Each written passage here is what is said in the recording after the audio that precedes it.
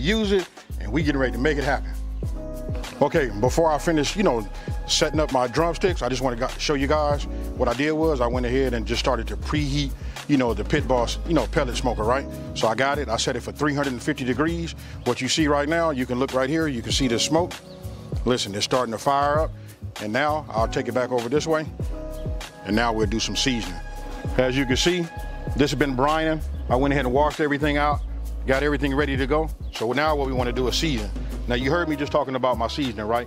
I use that for your chicken by Sweet Smoky Joe's, but I did not have that. So this is my version of just something that I can do to season this. But remember, it's all about this rack right here and to show you. Now, what I'm gonna do is, now look, it's been in this bowl, right? I'm just gonna take it, kind of like pat it dry, just to knock off a little bit of the moisture. I'm gonna go ahead and just put them here, and we're gonna start there. Then, what I'm gonna do is, I'm gonna take my hand, and what we're gonna do is we just gonna season it. We'll just season it. I'm gonna go ahead and go both ways, both of them. Then we'll flip it over. Don't be scared, you guys. You gotta use, you gotta put some seasoning on it. I'm not gonna bore you guys with, doing them all. You don't have to watch me do them all, but I just wanna show you what seasoning is. If you guys been following me for a long time, you gotta have some seasoning, right? If you guys can see this flap right here, this the skin, right? Pull it back, it exposes the meat. Put a little bit on there like that. Then just bring it forward, put a little bit like that. And what I'm gonna do is I'm gonna repeat all the way till I got all of these done, and then we'll move over to the next step. Here we are, we done here. Let me get this out the way. And now I'll move this over just so you guys can take a look and see. This is it, got them seasoned, right? Look, the longer it takes me to put them on this rack, the better off it is, right? Because now we already brine, now we putting the seasoning, it's starting to absorb and get into the meat of the chicken, right? So, I'm gonna go ahead and put this on, and then I'm gonna set this on top of that. I'm gonna clean it up. I'm gonna set this on top, and then what we're gonna do is we're gonna start loading this up.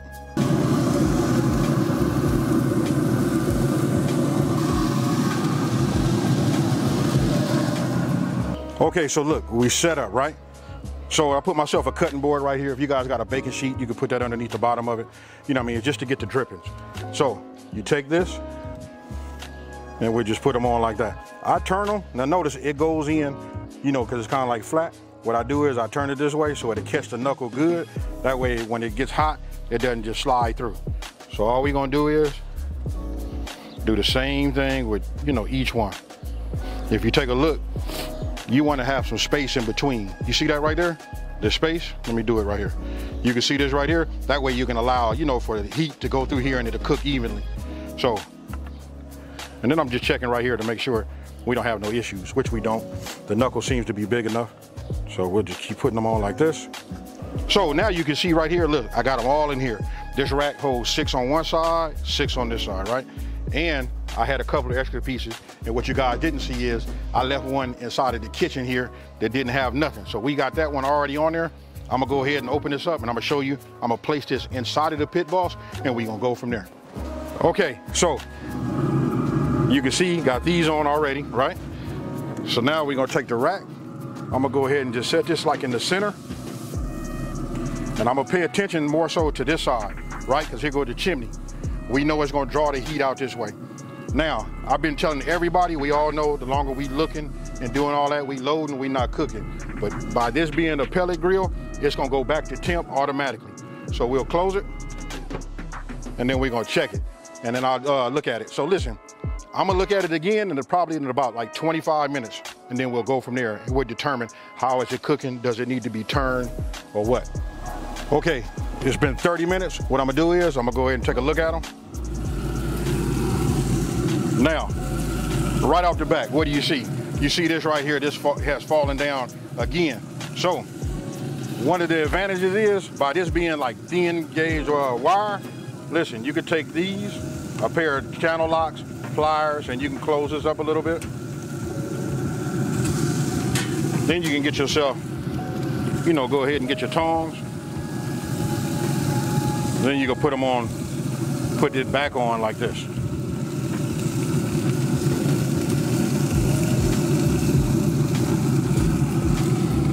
Now you just want to close it up just a little bit.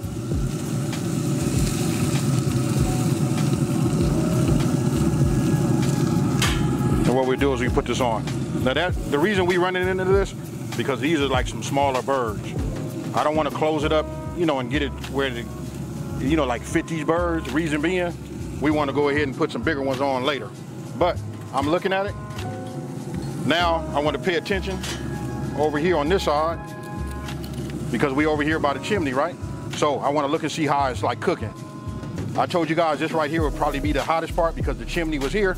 But if you look over here on this side, and then we got these down here in the back, I'm gonna go ahead and get all of these picked up and put on. But what I want to know is it cooking faster on the left side or the right side? And then again, you guys can see these right here coming along real nice. I don't want to squeeze them or nothing with the tongs, because listen, they starting to spew nothing but those juices. So let me fix these. I'm gonna go ahead and close the top, and then we're gonna set it again for another 30 minutes. Okay, now look, it's been 1 hour. Let's go ahead and give it a look. Okay, so what I'm gonna do is right now, I'm gonna go ahead and we're gonna temp it again. We just want to see where we at. Get this in here. You know, we're looking for 165 or above. Ideally, we want it to be 165. Anything above that, then we know we golden. So right now we at 165. It's rising to 170, and I'm good with that. I don't really like these type of probes. You guys know that already. Because look, all of this neck is exposed and it's picking up the heat from the grill. But I can tell you this is already done.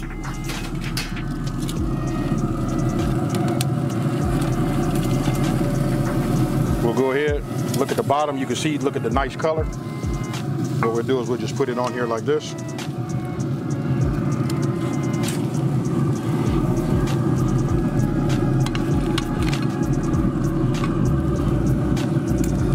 And this is what you have right here.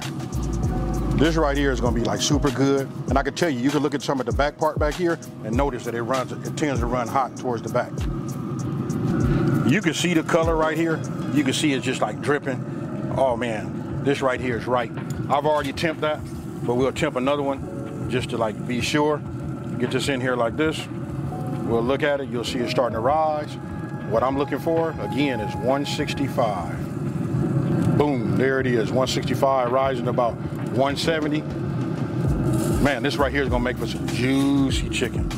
So I'm gonna go ahead and take these off. We're gonna go ahead and put these in like this. And then what we're gonna do is I'm gonna let them cool just a little bit, and then we're gonna go ahead and cut them.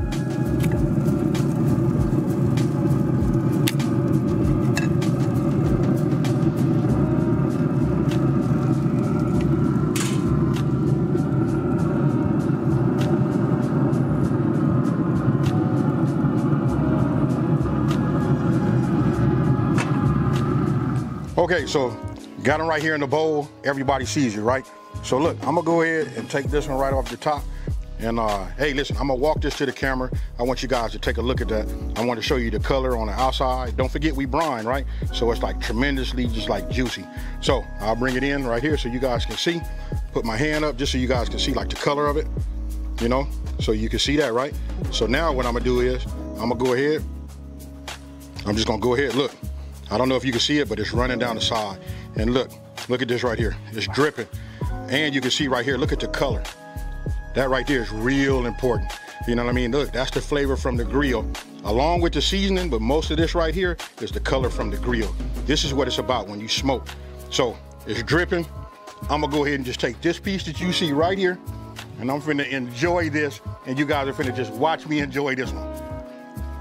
Whew. That right there, or should I say this right here, is fire. Now I'm gonna dig a little deeper. I wanna get down here to the bone. I'm gonna bring it here so you guys can see. It's cooked through all the way. You can see some of that smoky flavor all down here. This is what it's about, you guys. You don't have to have a pellet grill either.